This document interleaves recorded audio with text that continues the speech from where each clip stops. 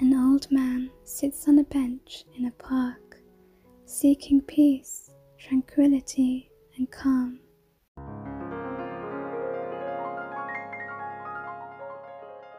Today I am excited to show you all how to make a miniature diorama in a jar. Are you ready? Let's get started. This is going to make a really nice handmade gift as well as a home decor piece, and we're going to be using a mixture of mediums. You can make this a year-round decor piece, but as it's autumn at the moment, I'm going to make this into an autumn miniature scene. So I'm going to be using autumn colours. So we're going to start off by creating a base. So you're going to need some clay, and if you can find some in the earth colour, that's even better. So take your mason jar and some clay, and all you're going to do is cover the base of your mason jar.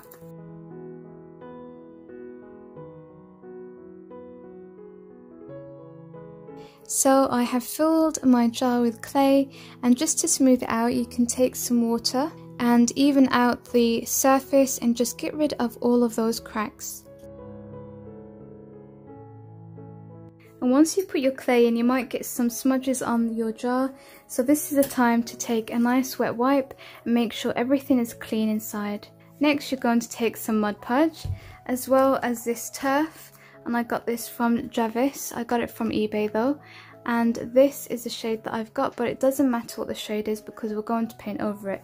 Especially for this piece, as I mentioned, I'm going to be using full colours, so I will be painting over this, but you can choose to leave it green. I'm using one of these sponges just to put a layer of Mod Podge on our clay.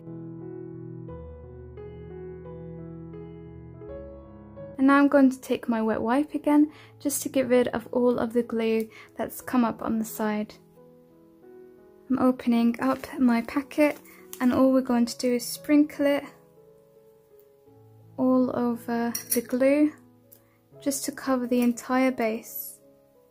By the way, this stuff really isn't expensive, and a little goes a long way, so it really does last quite a long time. And it just comes in really handy for lots of miniature scenery and things like that, so this is definitely a product that I recommend.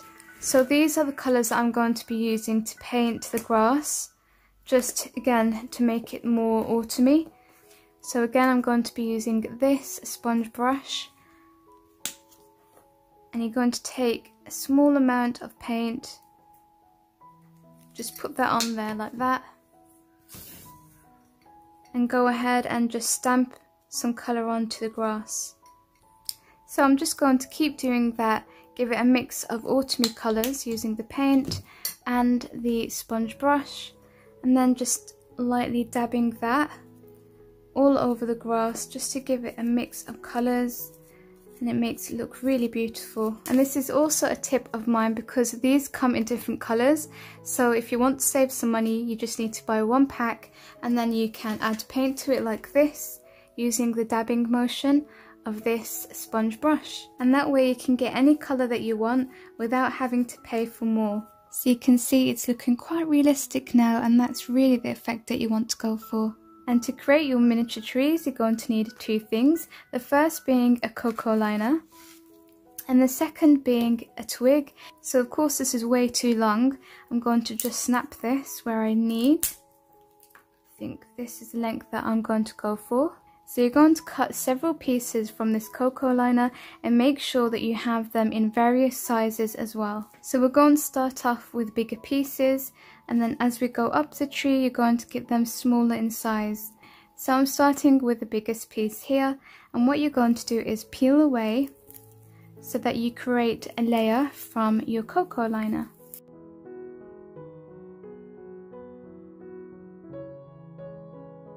And then just open it up a bit so it's looser. So you're going to end up with something like this.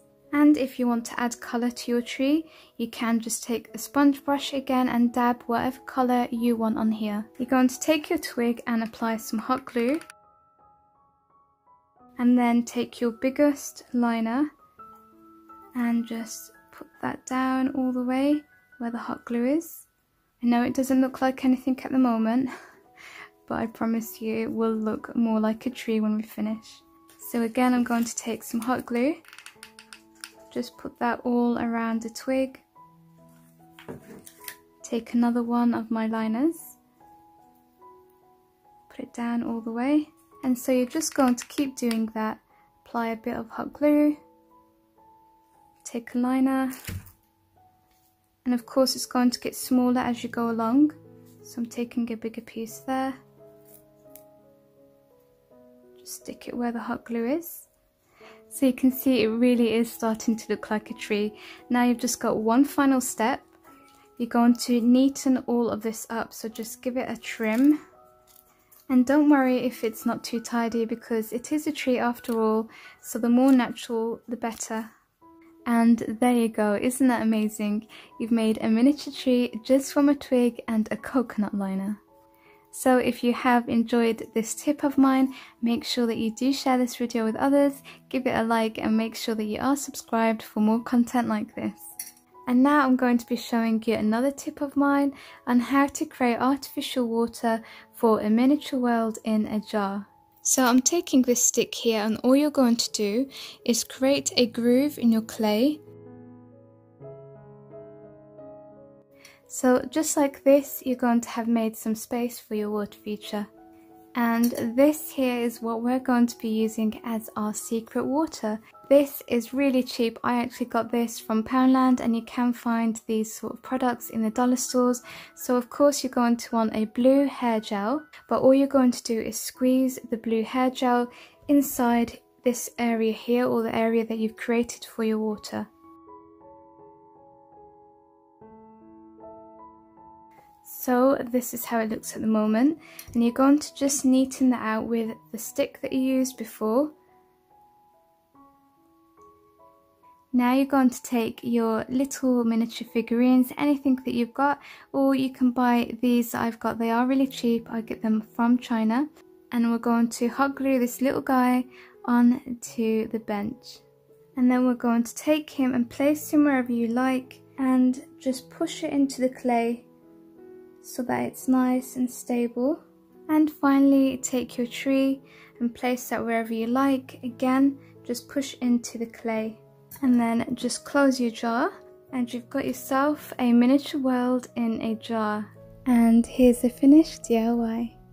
I hope that you have enjoyed learning from this tutorial, and now you know how to make your very own miniature scene, including artificial grass, artificial water, and a miniature tree. If you have enjoyed my tips, tricks and secrets, make sure you do share this video with others, leave me a thumbs up and a comment, and don't forget to subscribe to this channel. I'll see you in the next video. Take care of yourselves. Thank you so much for watching. Bye.